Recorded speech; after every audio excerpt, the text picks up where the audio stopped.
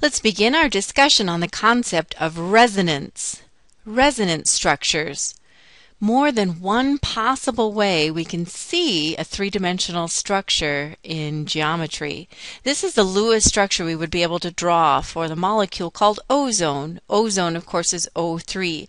So we have an atom of oxygen, we have the diatomic molecular form, and here we have in the atmosphere a molecule known as ozone. If we think about the Lewis structure of ozone, O3, oxygen lives in group 6. There's 6 valence electrons, so we know that 3 of them would give us 18 dots as we try to manipulate and draw our structure. Knowing that oxygen will be the central atom, we'll start drawing the oxygen, and we'll connect back to the center with the other oxygens. And that shows us we've used 1, 2, 3, 4 to connect back to the central. So that gives us 14 remaining. 1, 2, 3, 4, 5, 6, 7, 8, 9, 10, 11, 12 more dots are used to fill the octets on everybody but the central atom. So those last 2 dots get placed on the central atom, giving us no dots left, but we can clearly see we don't have 8 on the central atom, so that's our clue that we're going to need a multiple bond. Now this is a completely symmetrical picture, so absolutely it wouldn't matter which one I grabbed to bring to the central. I have to pick one or the other. If I erase and make this particular set the double bond, I come up with one possible structure. However, equally lovely is to pick the other choice. It's a different atom, so I'm not just spinning it in space and creating the same molecule, but if I were to have selected the other molecule, I would have ended with O double bond O, single bond O, attached to the other atom, which is a completely different looking atom. So what we're saying is this is the second possible correct answer.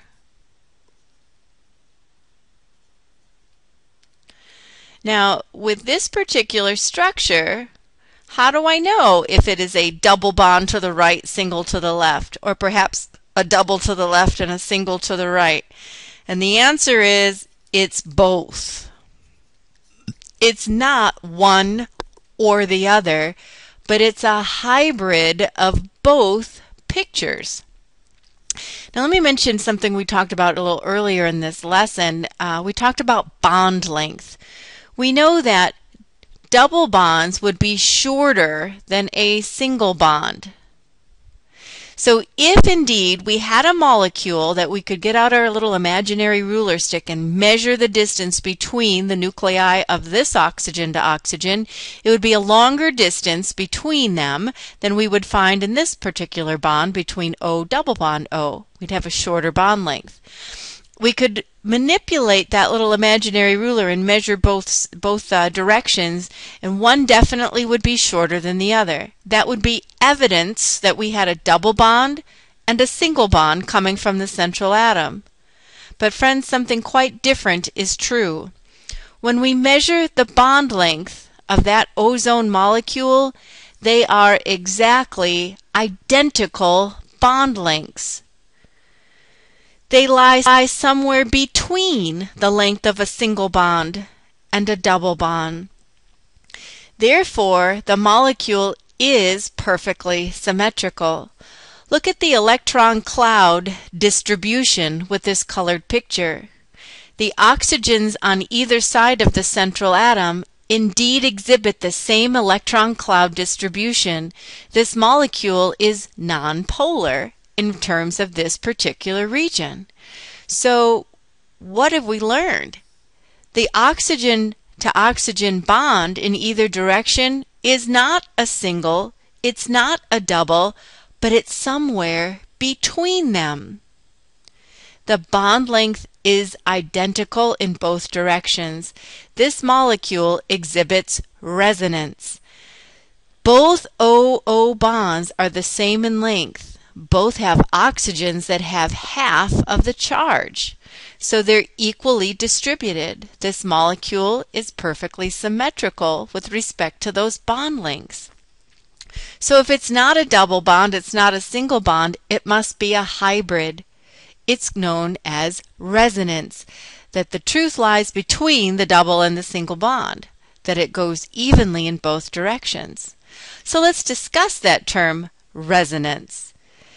If one Lewis structure cannot accurately depict a molecule, such as ozone, it's said to exhibit resonance. We use multiple structures, as known as resonance structures, to describe the molecule. If we consider the ozone molecule, we have the central atom, and going off in one direction would be a double bond to single, or perhaps it's going to the single to double. Now I'm not just taking this and flipping it in space, but I'm actually attaching the double bond to a completely different atom. We've exhibited resonance. And what you're going to see is a double arrow pointing to both structures, and that is going to denote that they are both equally valid structures. Draw the two structures in resonance for ozone. We need to draw a central atom with its lone pair of electrons, making that area partially negative. Keep in mind that this is the polar area, those exposed electrons, but that the distribution of electron cloud is exactly the same in both directions here. This molecule exhibits resonance. We separate both correct structures with a double arrow. When we do that, showing both correct structures, we're showing the term resonance. Both are valid and correct. It says, just as blue and yellow come together to form green, the synthesis of green is of blue and yellow, we can consider resonance structures in the same fashion. Ozone is a synthesis of two resonance structures. It is a hybrid of both. Now, when I was drawing these as a student, my professor showed me this, and I've seen it in multiple places as well, but just not this chemistry book. So I'm going to share it anyway. I have my central atom with two lone pairs, and I place the two dots on these oxygens, modeling what I have up here. But instead of seeing a double bond single or a single going to double, what we tend to see is a dashed line representing the hybrid bond, and it's going in both directions. And what that means is that I have a delocalized bond.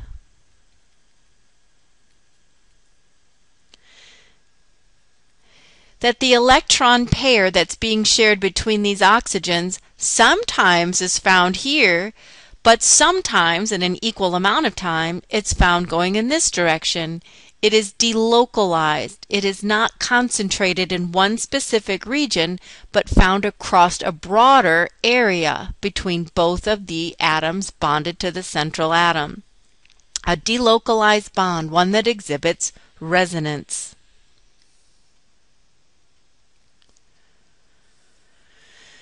The term resonance, it says, in truth, the electrons from the second bond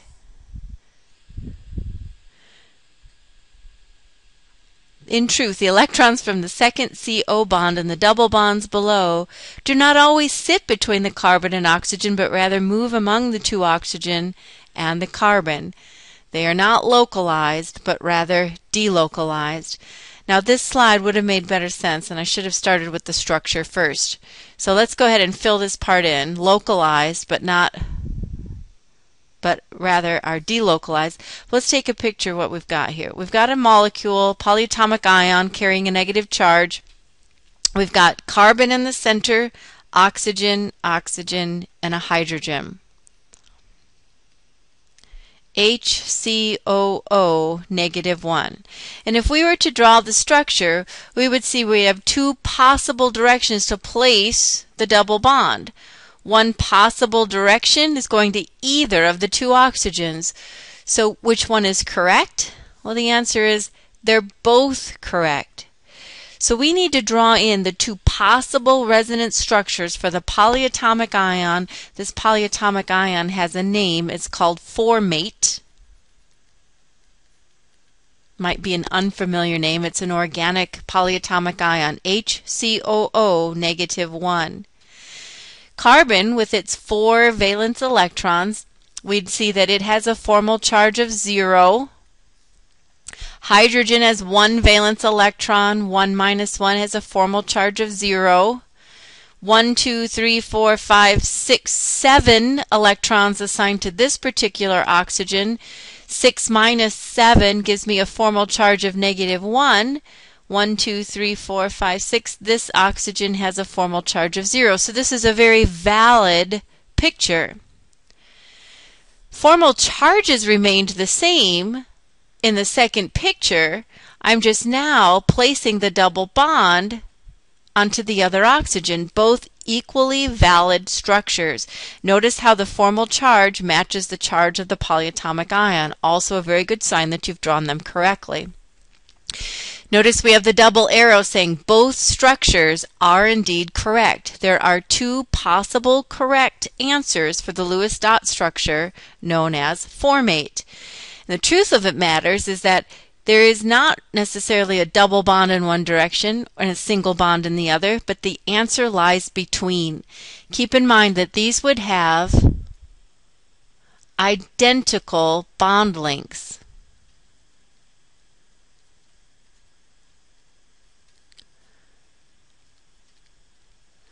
Identical bond lengths. So if I were thinking about bond length, carbon single bond longest, carbon double bond shortest, and this hybrid, the delocalized bonding, and that's kind of a dash line there, is in between it, isn't it? The longest is the single, shorter than that is the double, but this hybrid bond, this delocalized bond, is at a bond length that lies between the double and the single bond. It exhibits resonance. The resonance simply says we have a delocalized electron pair being shared between the central atom and two of its attached atoms. In this case, both are oxygens. So something that exhibits resonance, two identical possible answers, both giving me the same formal charge, the direction of the oxygen to the right or down below is an equally valid choice. Two possible correct answers. This molecule exhibits resonance. Let's model one more. The molecule benzene. C6H6. Now let's extend the page and we'll draw this together. C6H6 is a molecular molecule called benzene. When you get to organic chemistry, this indeed is a very, very important molecule. Carbon lives in group 4A. It has 4 valence electrons, but there's 6 of them in this structure, so it will contribute 24 dots. Hydrogen lives in group 1A, but I see there's 6 of them, so I see it will have 6 dots. So the total number of electrons is 30. 30 valence electrons in this particular structure. 30 dots, no more, no less. Benzene is a cyclic structure. So in other words, one benzene connects to the next in a cyclic structure. So draw this in with me. Hexane, hex, so a 6-sided structure. 1, 2, 3, 4, 5, 6 carbons bonded in a cyclic structure. How many electrons did we use? Well, we have 1, 2, 3, 4, 5, 6 single bonds, so we've used 12 electrons. That leaves us with 18 more. What we're told to do then is to take each hydrogen and attach it to make a symmetrical molecule. Each of the carbons getting a hydrogen. And how many have we used? 2, 4, 6, 8, 10, 12.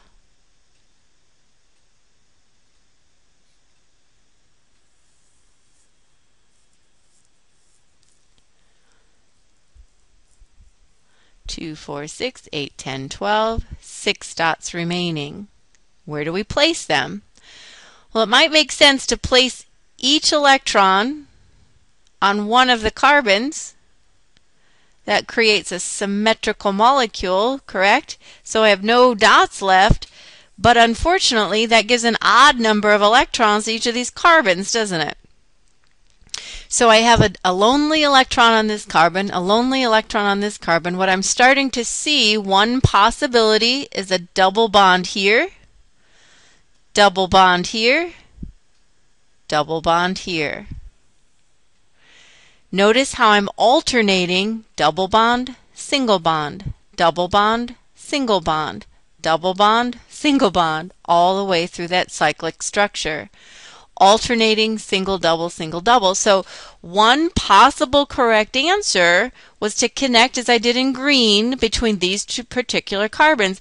But what if I change color? Instead of connecting these two, what if I had drawn them here, from this carbon to this carbon? So let me just quickly redraw. Draw this with me, another cyclic structure. We have our hydrogens attaching back to the carbons.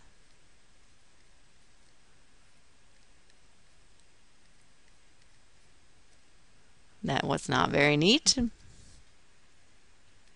Try it again. So we ending up with hydrogen, and try and squeeze that on the screen, hydrogen. We decided since we had 6 dots left, each of those carbons in the cyclic structure would get a dot.